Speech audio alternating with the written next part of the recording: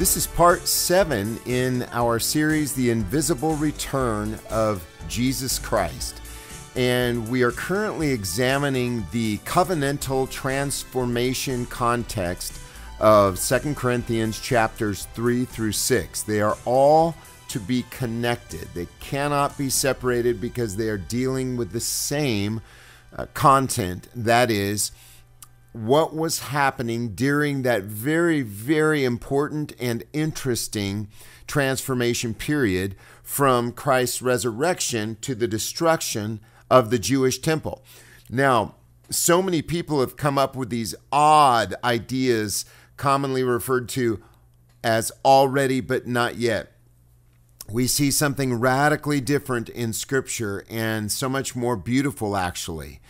That they, as a body of Jewish Christian believers, were being transformed as each one of those elect Jews, Romans chapters 10 and 11, and of course, 2 Peter chapter 3, as those elect Jews were coming to faith in Jesus Christ. Check it out for yourself. 2 Corinthians chapter 6 is very clear about this.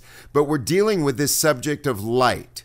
The subject of light, that is, the invisibility of light, which we have. We all would agree that the light we have in Christ is not a physical light. That vindicates an invisible kingdom and thus the invisible return of Jesus Christ. But we must, again, as I have mentioned, ask 3 important questions. Do we believe it was fulfilled? We've already shown that. Where was it prophesied? And was it to be a double fulfillment? Obviously, no. There's no place in Old Testament scriptures, Old Testament, I say, there's no place in the Bible, the prophetic scriptures of the Messianic kingdom, that divides it, number one, by 2,000 years. In other words, that Christ would come, but then have to resort to a secondary plan or an interim period. And then finally, he would become king thousands of years later. It was not like that at all. There was one kingdom prophesied. There was one living waters, one light, one eternal kingdom, one everlasting life, one swallowing up of death and victory, one redemption, one ransom. It was all one kingdom. It's all connected. There were not multiple kingdoms. And I have shown in my article, The Kingdom of God and the Kingdom of Heaven, Is There a Difference? I have shown conclusively that they are synonymous. But what we're examining specifically here is this issue of light. This issue of light. Where was it prophesied? Was it to be a double fulfillment? And we're focusing on light. We touched on Job 33 and then several passages in Psalms. And now we are moving to Isaiah. But first, it is specifically related to this chapter 4 in 2 Corinthians, the light of the gospel of the glory of Christ. The light of the gospel of the glory of Christ. And what we're looking at is this particular verse 4, which says that the God of this age has blinded the minds of the unbelieving so that they will not see the light of the gospel of the glory of Christ. It is the glory of Christ that is shining. There's one glory, one salvation, one righteousness, one kingdom of God. And that is the light that is invisible, that it is shining now. All right. So we're going to move to Isaiah, and specifically we're going to look at chapters 42, 49, and of course the chapter of chapters dealing with light, Isaiah 60, which we're also going to come back to as we examine the actual return of Jesus Christ. I, the Lord, verse 6 of Isaiah 42, I, the Lord, have called you in righteousness. So he's speaking, this is the Father speaking to the Son. I will hold your hand and will keep you and give you for a covenant of the people, for a light of the nations. Now again, I don't know anyone that would interpret this light to be physical. To open blind eyes. I once was blind, but now I see. We all agree it was spiritual. It's spiritual seeing. It was spiritual darkness, and it is spiritual light. To bring out the prisoners from the prison. It was a spiritual prison. It was the prison of sin and death. If anyone commits sin, that person is a slave of sin. To bring out the prisoners from the prison, to those who sit in darkness out of the prison house. Isaiah 49. And he said, and this again is the Father talking to the Son, it is but a little thing that you should be my servant to raise up the tribes of Jacob and to bring back the preserved ones of Israel. I will also give you for a light to the nations, a clear refutation of that abominable and shallow doctrine of Israelite only. Clearly three groups. I will give you as a light to the Gentiles, the nations, the Goyim, the ethnos in Greek, to be my salvation to the ends of the earth. So light and salvation are synonymous. They are absolutely synonymous. Look at this. Compare it with Luke chapter 2. Simeon has the Christ revealed. For my eyes have seen your salvation, which you have prepared before the face of all peoples, a light for revelation to the nations and the glory of your people Israel. Light and glory are synonymous, and we have obtained both. Now we look at this rather long text, but it is so beautiful and so pertinent to this subject. Arise, shine, for your light has come. He's talking to Israel.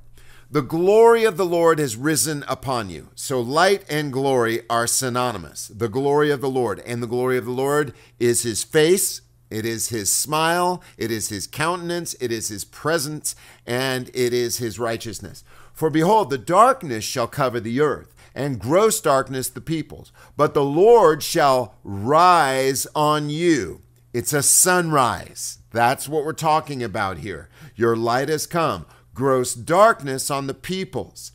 The Lord shall arise on you, and his glory shall be seen on you.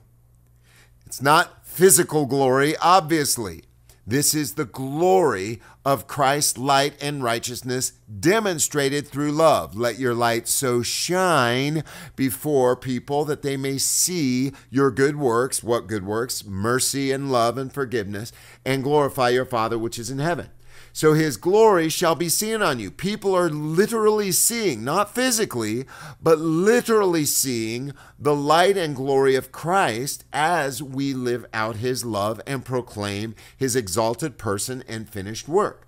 And the nations shall come to your light, and kings to the brightness of your rising. Right? This is all about sunrise. Keep that in mind as we look at this issue of Christ as the light and the bright and morning star. Lift up your eyes all around and see all of them gather themselves together. They come to you. Your sons shall come from afar, and your daughters shall be nursed at your side. Then you shall fear and become bright, and your heart shall throb and swell for joy. That, my friends, is the kingdom of God. Because the abundance of the Gentiles, the sea, shall turn to you. The wealth of the nations will come to you. A host of camels shall cover you. The camels of Midian, Ephah, all of them from Sheba shall come. They shall bring gold and incense. There's a little play on what took place with the Queen of Sheba coming to Solomon, whose name means peace. She comes and she brings all these gifts, and she says to Solomon, I had heard of your glory and your fame, but the half had not been told. Well, imagine, this is Jesus, so much more pronounced and evident. They shall bring gold and incense, and they shall proclaim the praises of the Lord. What does 1 Peter say? He's called you out of darkness into his marvelous light, that you should show forth his praises. It's so beautiful. All the flocks of Kedar shall be gathered together unto you. The rams of Nebaioth shall minister to you. They shall come upon my altar, pleasing me. That's Hebrews chapter 13. We have an altar, he says, that the Pharisees have no right to eat of. He's speaking of the Pharisees in that chapter. And I will glorify the house of my glory. This is all taking place at this time. What is the house of his glory? His people, the temple, the church. Who are these that fly like a cloud and as doves to their windows? Surely the coastlands shall wait for me, and the ships of Tarshish first, to bring your sons from afar. This is about Gentiles. Their silver and their gold with them. That's Revelation 21 and 22, where the kings bring their honor and glory into the gates of the city. So profound. to the name of the Lord your God and to the Holy One of Israel, because he has what? Why do they come? Why do they come? Because he's glorified them. He's glorified Israel. In that first century church, he had glorified them. And then the Gentiles saw that glory and they come to it. It's all about God's house. I will glorify the house of my glory. And the sons of strangers will build up your walls. Again, pure Gentiles. And their kings will serve you. For in my wrath I struck you, but in my favor I had mercy on you. Therefore your gates will always be open. Revelation 21 and 22, they will not be shut day or night. Why? To bring you the wealth of the nations, and their kings may be led. For the nation and kingdom that will not serve you will perish. Yes, those nations will be completely wasted. The glory of Lebanon will come to you, the fir tree, the pine tree, the box tree together to beautify the place of my sanctuary. It's his church. We are a holy sanctuary built up to God. And I will make the place of my feet glorious. We are Christ's glorious place. Also the sons of your afflictors shall come bowing to you. No wonder they didn't understand what this meant. They thought it was dominion over the nations. Paul says, no, the triumph is by the gospel, and that's how God subdued the nations and caused them to be drawn to himself. And all your despisers will bow down at the soles of your feet. This is actually beautiful language. They say, another passage, I believe it's in Zechariah, where it says they will grab hold of him, the skirt of him who is a Jew, and say, we have heard that God is with you. And they will call you the city of the Lord. Jesus said, you are a city set up on a hill. We are Mount Zion. We've come to Mount Zion, the city of the living God. They will call you the city of the Lord, the Zion of the Holy One of Israel. Again, Hebrews 12:22, you've come to Mount Zion. Instead of being forsaken and hated so that no one passes through, I will make you for everlasting majesty, a joy of many generations. You will also suck the milk of nations, suck the breasts of kings, and you will know that I, the Lord, am your what? Savior and your Redeemer. Light, glory, rising, salvation of the Gentiles, inseparable from the Savior, the Redeemer, the mighty one of Jacob. For bronze I'll bring gold, for iron I'll bring silver, for wood I will bring bronze, and for stone iron. I will also make your overseers to be peace. He is our peace. He's broken down the middle wall of partition, Ephesians 2. And your rulers to be righteousness. That is how we triumph in Jesus Christ, by his righteousness. We are more than conquerors. 2 Corinthians 2, Romans 8. We are more than conquerors against those who accuse us. Why? We're covered by the blood of Christ. Violence will no more be heard in your land. They shall beat their swords into plowshares and their spears into pruning hooks. Comfort my people. Cry to her that her warfare is over. That is Isaiah 40. So there's no more violence in your land. He's made peace of the two, broken down that middle wall. There's no more Jew or Gentile. You're all one in Christ Jesus. Galatians 3. Nor wasting nor ruin within your borders, but you will call your walls salvation. That's beautiful. Compare this with Isaiah 25, 26, and 27. And your gates praise. We are the walls. We are the praise. The sun will no more be your light by day, nor the brightness of the moon give light for you. But what? Jesus said, I am the light of the world. The Lord will be to you for everlasting light. One light, not double fulfillment, one light. And your God is your glory. It is God. He's our glory. Your sun will no more go down, nor your moon withdraw, for the Lord will be your everlasting light. What a beautiful kingdom, and this is inseparable from the new heaven and new earth of Revelation 21 and 22. And the days of your mourning will be ended. Isaiah 61. He will give you beauty for ashes, the oil of joy for mourning. We sing the song as if it's fulfilled. There's only one swallowing up of that mourning and death and crying. Surely he's borne our griefs and carried our sorrows. Isaiah 53. Your days of your mourning will be ended. Your people will all be righteous. 2 Corinthians 5:21 again. He made him who knew no sin to become sin for us, that we would become the righteousness of God, and the righteousness of God, which is by faith unto all who believe. Romans chapters 3 and 4, and of course, Philippians chapters 2 and 3. Your people will be all righteous. They will inherit the land forever. What is the land? It's Jesus. Remember what God said. He said, Aaron, you're not going to have any part in the land. I am your portion. I am the lot of your inheritance. I'm your land. Okay? So this is Jesus. We dwell in Christ.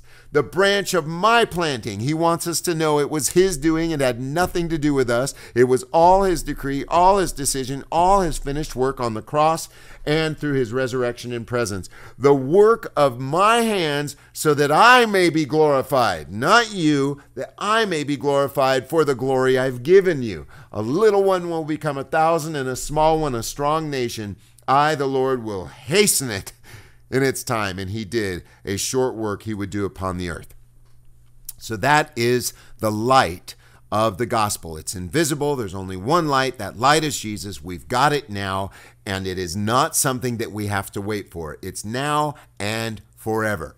God be praised, and I hope that this has strengthened you in your faith. And please subscribe at NCMI Live and support us at www.patreon.com/NCMI Live. Just go in there and you just make a little commitment, $5, $10, $20, whatever you can afford per month.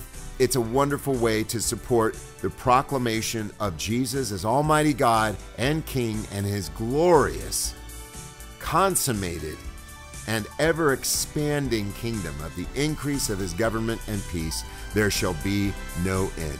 God richly bless you. Stay tuned for part 8.